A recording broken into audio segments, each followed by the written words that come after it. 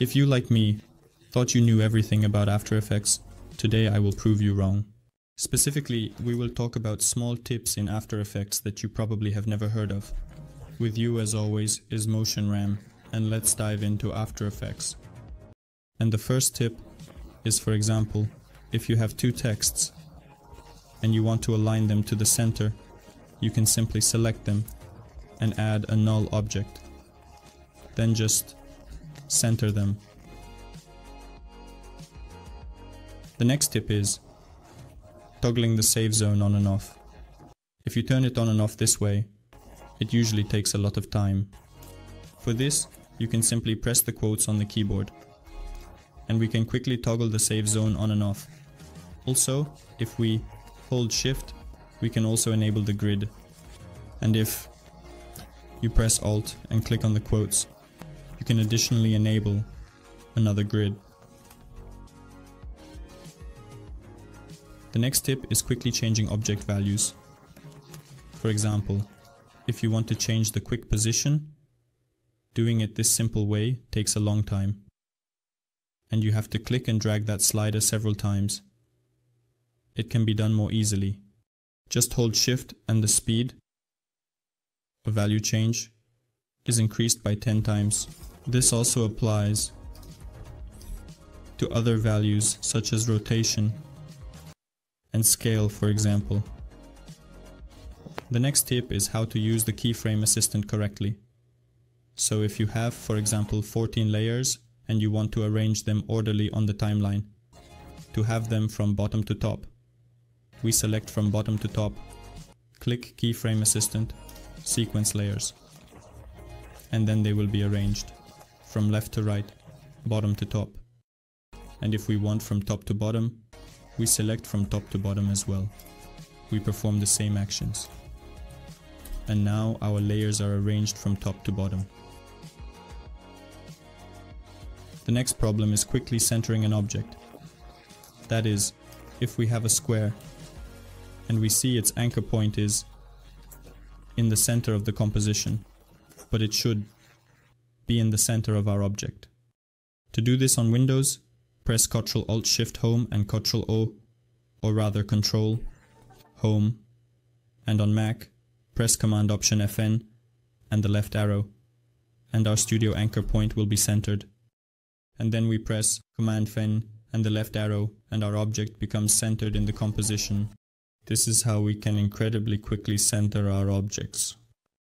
And here's the next trick. For example, we need to select certain shapes.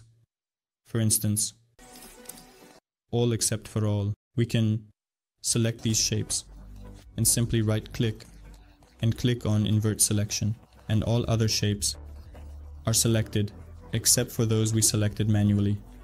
For example, if you need to select a large number of shapes, you can quickly select a smaller number of shapes that you don't need, and the other part of the shapes will be selected.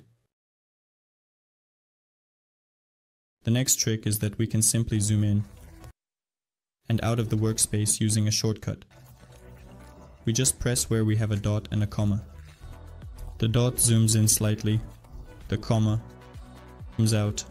The next trick is that if we want to quickly see what effects we have on our added layer, we simply select it and press the English key, E. And this way we can quickly access all our objects to see what has been added to our layer. Also, the next trick is very convenient to use when we have a large number of objects.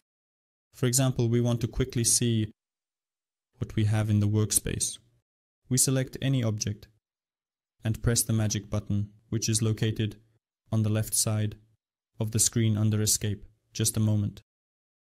And our entire workspace becomes full screen. We just press back and it reduces. And also, if we want to easily see our layers, we select any layer and similarly press this button, and we will see. If we have an animation, we can press the U key and we will see all our layers and all our animations in full screen mode. Next, this is how we can use Pickwhip.